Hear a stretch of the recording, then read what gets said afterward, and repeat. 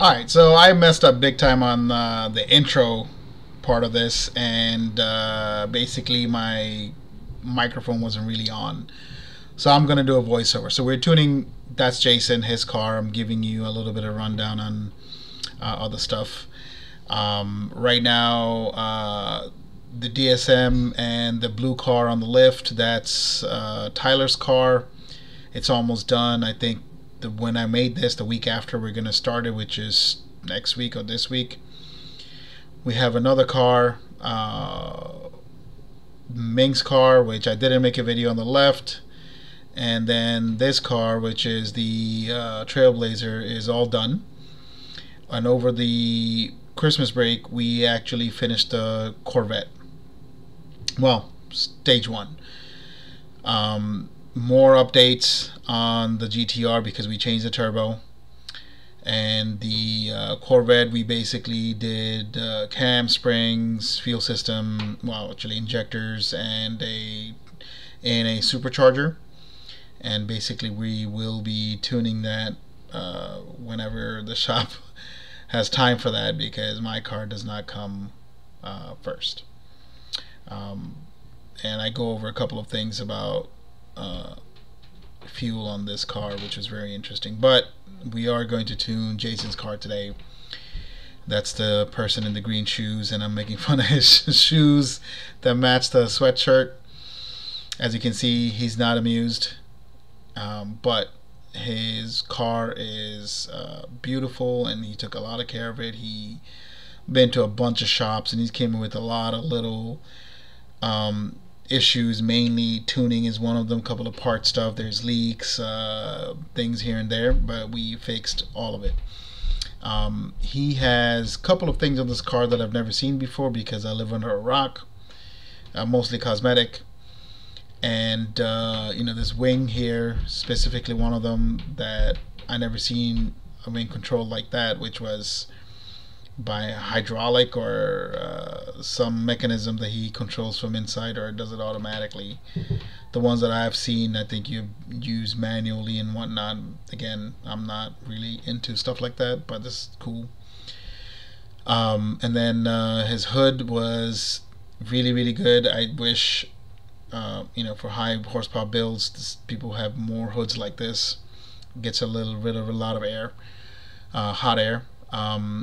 So he has ID 1700s, a G25-660 turbo, so one of the smaller ones. So you have a 25, then a 30, then 35, and this is the smallest one out of the bunch.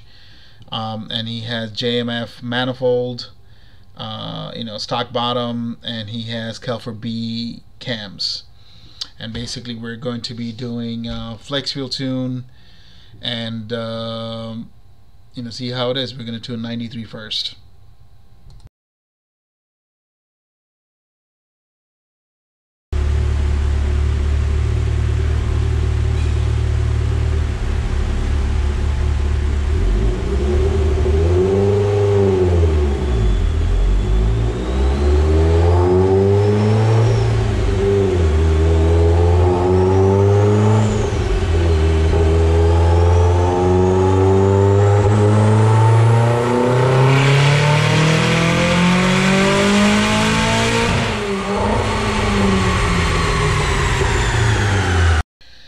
So right away, this is on like 18 pounds. The graph is all scratchy, and there's a lot of electrical interference. This is not exactly that his misfiring or anything like that. This is the way, that's just the way the ignition pickup, the coil pickup on the dyno picked it up because of a lot of electronic interference. So we're going to switch to drum speed to get us accurate number.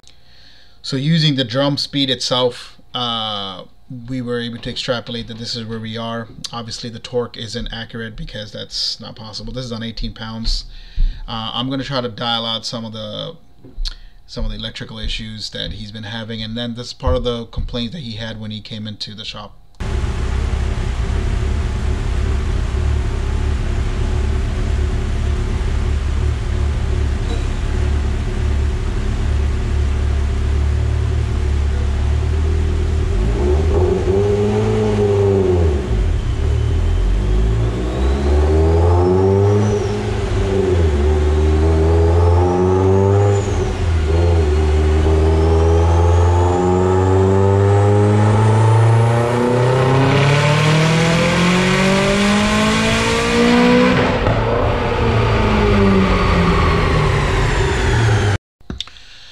So as you can see, this a lot of electrical interference. He has a lot of stuff underneath this hood that's causing this. We try to shield it as much as possible, but it's really not working, and I feel like his coils are on his way out too. He did have some shorters that we did fix a little bit, but you know, this needs a deeper wiring. A lot of stuff that he's opted to do himself, which is, you know, more than welcome. But this is at 27 pounds. Just keep in mind this is a 25 series, and I think it's pretty weight. If I had to guess what the torque was, I would say probably like 350, 360. So I don't realize this, but my second camera that captures the video from back of the car is basically not working right now. The battery ran out. I don't know why. Just afterwards I realized the battery overheated, so I changed it. But we switched over to E85 because, you know, he's really not going to run 93s just to clean the injectors. So we're starting off with the same boost, same timing, just gonna redo the fuel and just injector scaling at this point.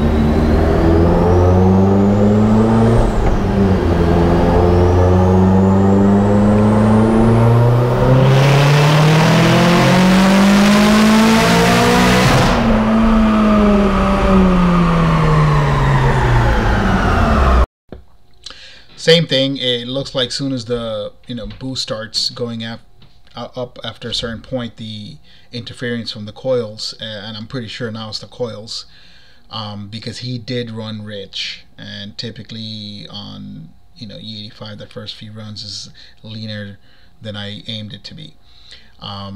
His coils are definitely on its way out. I'm going to try to adjust it through a couple of means like dwell and fueling, and let me see how that changes it.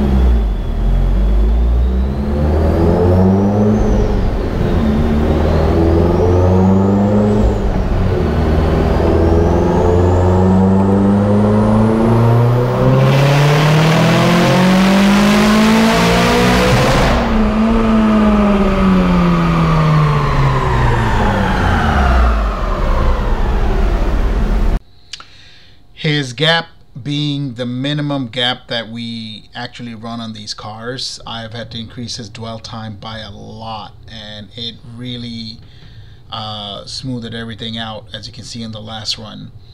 And that's basically what the issue was this whole time, and this is one of the advantage of running it on the dyno, because you could see these little things that you normally wouldn't be able to.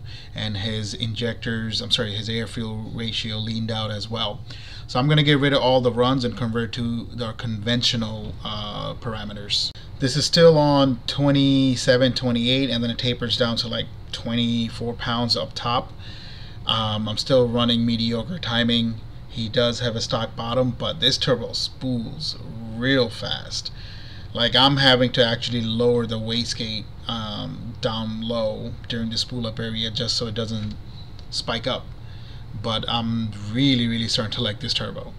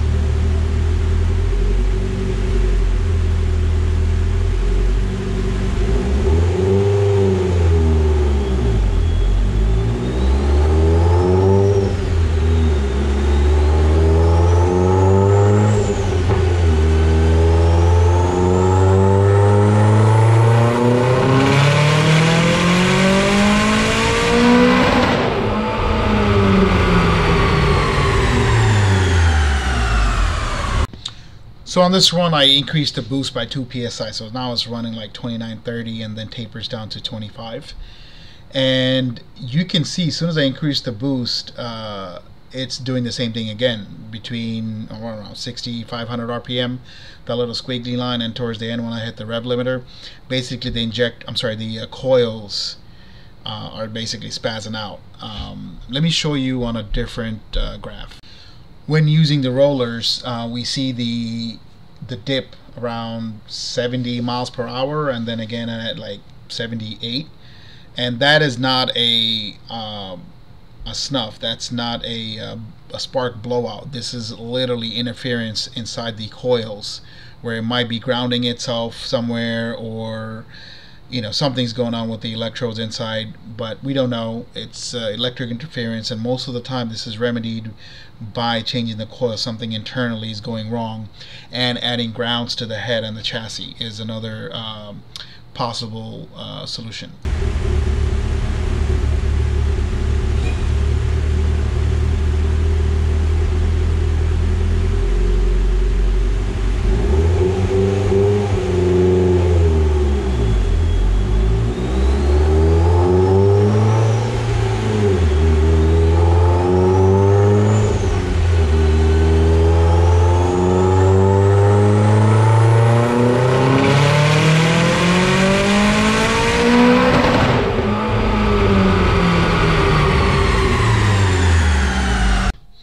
So this is the final number in 85. Again, that not spark cutout, but the spark signal to the dyno cutout.